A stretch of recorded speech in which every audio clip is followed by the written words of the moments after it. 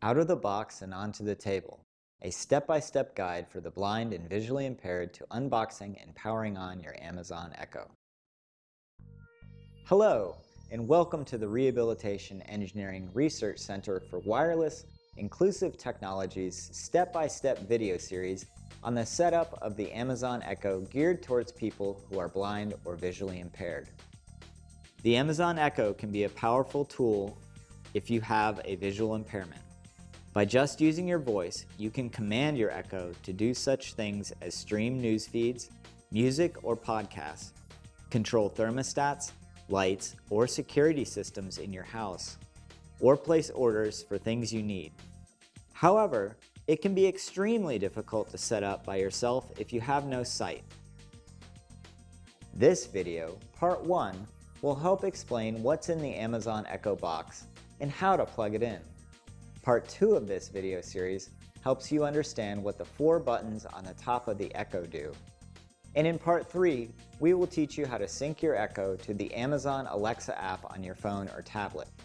Before we start, it is advised that you already download Amazon's Alexa app from either Apple's App Store or the Google Play Store, depending on which type of iOS or Android smartphone or tablet you own. Just search for the Alexa app on either store. And if you own an Echo Dot, the smaller version of the full-size Echo we have here, apart from the unboxing, the overall placement of buttons and control of the device will be the same. So let's get started with the unboxing. Removing the Amazon Echo from the outer box. The Amazon Echo's outer box is approximately 8.5 inches tall and about 4 inches square. You'll be able to tell the top of the box from the bottom because the top will have a piece of tape covering a flap that is used to open the box. Let's stand the box upright to its 8.5 inches height. Feel around the top edges for the tape and either carefully cut the tape or remove it by tearing the tape edge from left to right. With the tape now removed from the flap, use your fingers to open the top of the box. Flip open the left and right flaps as well. Once the 3 flaps are open, use your fingers to firmly grasp the top of the Echo and remove it from the box. You can now set the main box aside. Removing the Echo from the cardboard retainer. Once out of the box, the Echo has a slim cardboard strap or retainer that secures it to a square accessory box on the bottom. The Echo itself is covered in a protective plastic which we'll remove later. Feel the sides of the Echo for the cardboard straps and orient it so that one of the straps is directly facing you and the other strap is away from you. The easiest way to release the Echo from the straps is to push it out with your thumbs from the left or right sides of the cardboard retainer. Now that your Echo is out of the straps, let's set it aside for the moment. Removing the accessories. Let's find out what's in the square box that's attached to the bottom of the retainer. With the retainer straps still facing one in front and one away from you, move your fingers down the edge of the front retainer till you feel the top of the square accessory box. Move your fingers left or right along the top edge of the accessory box, and you should feel one of 2 distinct tabs on either the left or the right side of the box. Grasp either tab and pull down on it. This will open the accessory box. Once open, feel inside for the power cable and 2 small square pamphlets.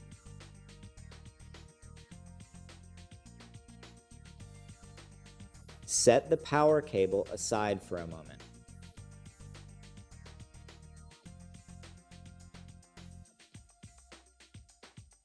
One of the pamphlets tells you how to set up the Echo, much like we're doing here.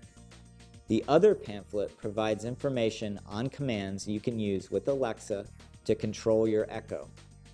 Alexa is the name of Amazon's virtual personal assistant. You can set these pamphlets aside now. We won't be needing them. You can now set the accessory box and retainer aside or place it back inside the outer carton. Removing the plastic wrap from the Echo. Now place the Echo in front of you. The Echo is a round cylinder about 6 inches tall.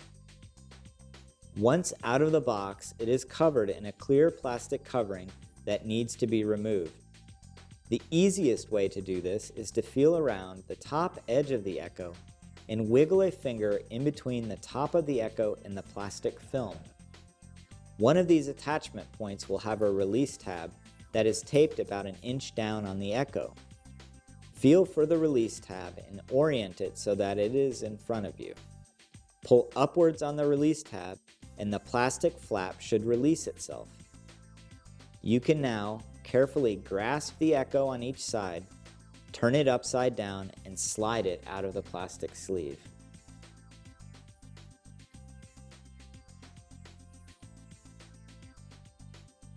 Finding the top from the bottom of the Echo. You can tell the top from the bottom of the Echo by the number of buttons on each side.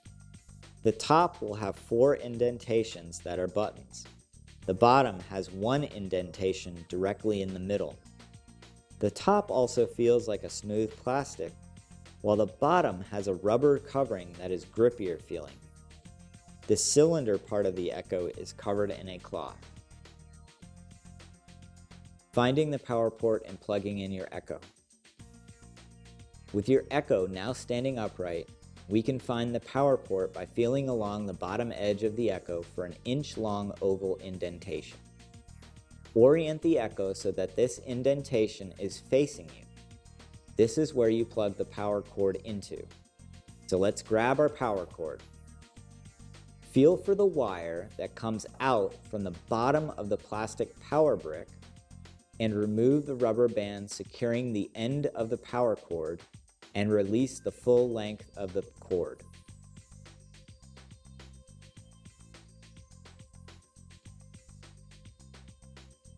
The small, thin, inch-long plug at the other end of the power cord will be inserted into the power port of the Echo. The power port is located on the very left-hand side of the oval indentation. Push the power plug securely into the left side firmly. You should feel and hear it click into place. The power brick also has a plastic film covering it. It can be removed by feeling for one of the 2 taped flaps that are closest to where the power wire exits the power brick. Use your fingernail to lift up the taped flaps to remove the film.